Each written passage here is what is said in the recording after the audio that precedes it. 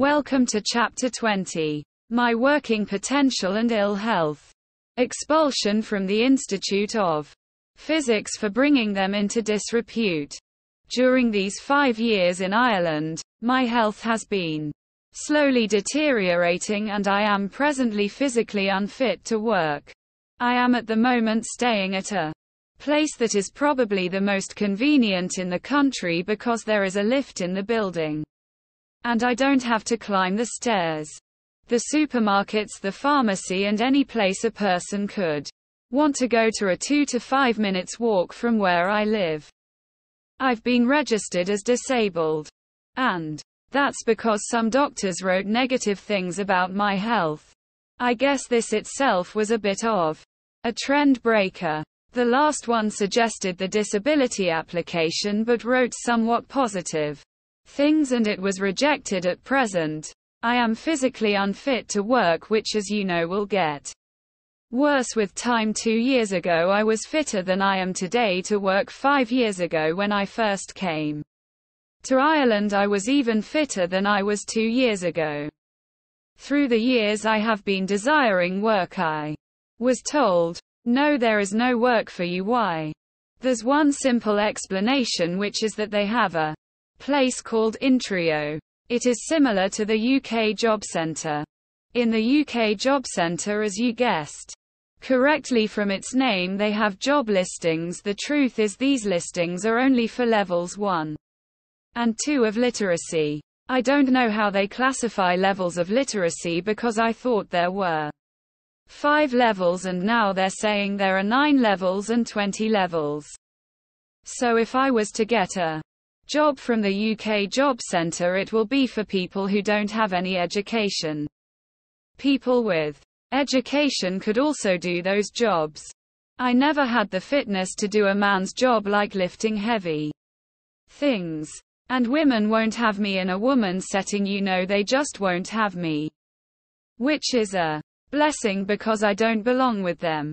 Because of not having the right to work in the UK and several problems in other countries, it leaves me the good 2 decades of unemployment for most of the time. I was expelled in the UK from the Institute of Physics in 2006. Officially, the reason for the expulsion was that I brought them into disrepute. This is not a civil or criminal charge but is one of the standard reasons available for expulsion. You see, these days you cannot criticize any organization even if your criticisms are true. If you do, and you are a member as I was, they will expel you from their membership.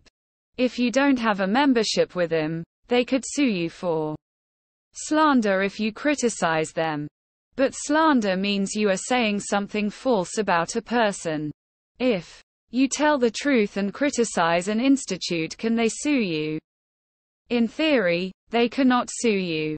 But because they have money and they are big, if your stature is microscopic, they could easily prove the truths you uttered about them to be lies. Anyone can expel anyone without giving reasons. They could give any reason. I think it is like being expelled from a store.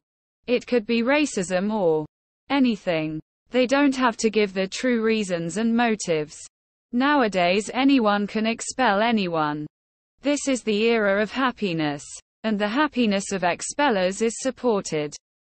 Personally, if I heard someone was expelled from a big institute, I would make no assumptions about the respectability of either party.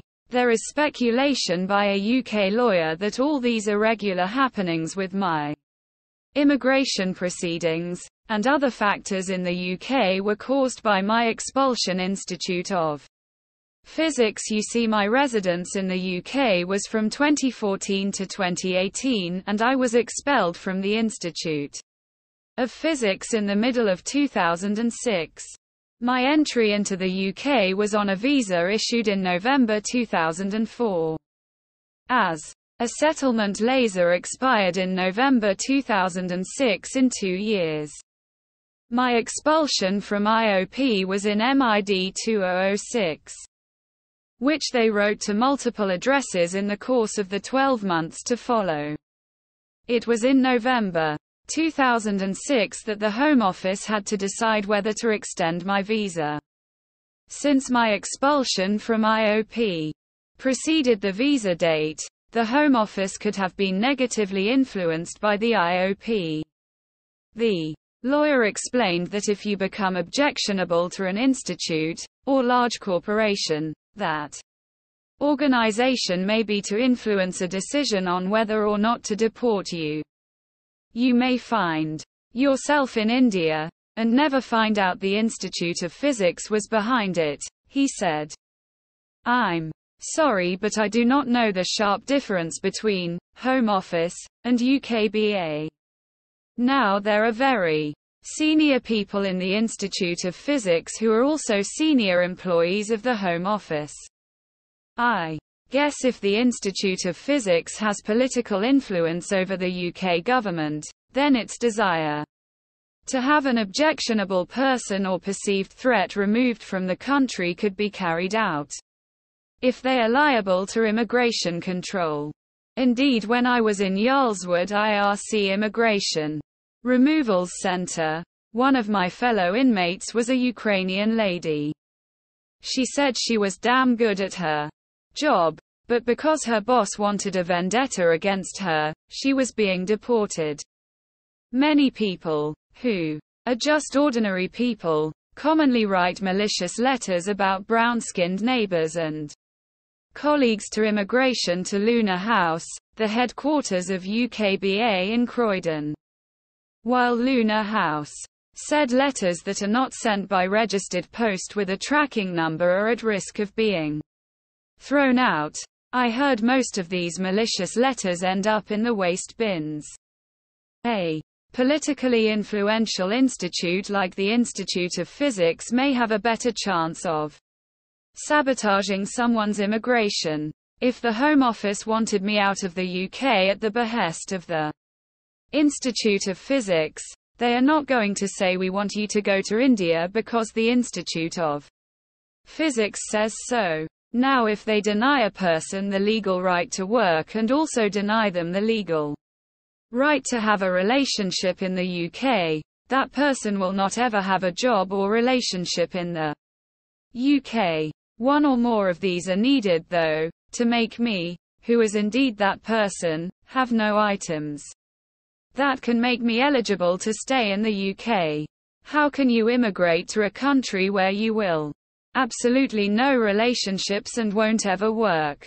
Difficult. UKBA feel this is not a cruel procedure because the person will just go back to their country, where they can be happy.